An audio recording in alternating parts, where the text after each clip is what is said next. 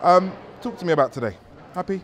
Yeah, it was great fun, and I would have loved to have got the win, but just didn't get the tactics right on the last lap. The first 3 laps were great, was in the right places, but just was kind of wide on that last lap, and someone snuck up the inside. But it was a good competitive race. Do you know, like the last couple of years, especially last year, you looked like you were running frustrated. Were you? Yeah, definitely, and that's why at the end of last season I was like, look, we've got to do something different. Fresh start, and so made the move out to San Diego, and I'm loving being out there with Terrence and training with the boys and stuff, so definitely in a lot better place. I've seen some of your Instagram posts, some strange ones. Snow on the floor but sun in the sky, totally different setting. Talk to me about adjusting to all of that.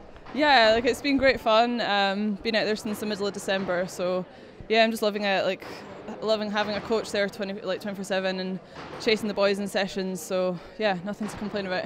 Training with a smile on your face, right? Yeah, absolutely, that's what it's about at the end of the day, is having fun, so I've definitely made the right decision in terms of lifestyle as well as competing. I was going to say, adjusting to a new setting is one thing, new training techniques and other things, a lot that you've had to kind of take on board. What's been the difficulty in doing that, and what's been easy about it?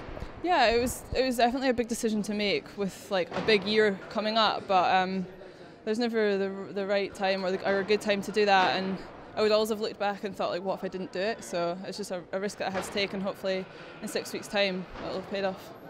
What do you expect from yourself in 6 weeks' time? So we're talking Commonwealth Games, of course. What's the target? Yeah, obviously a medal.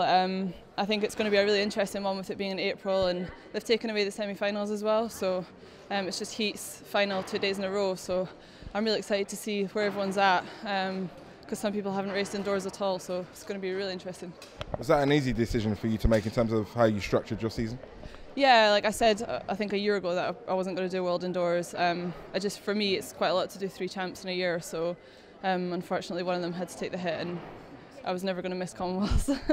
What, because it's in Australia? I hear you, I'm going, and I'm not missing it for that reason. I compete for Scotland very often, and with the opportunity to potentially do a 4x4 as well was a huge part of it for me. So. What do you do after this event here then? Do you go back to San Diego? San Diego, yeah, and then fly into Australia from LA, so very brief trip over here. Listen, man, thanks for your time. Well done today. See you soon. Thank you.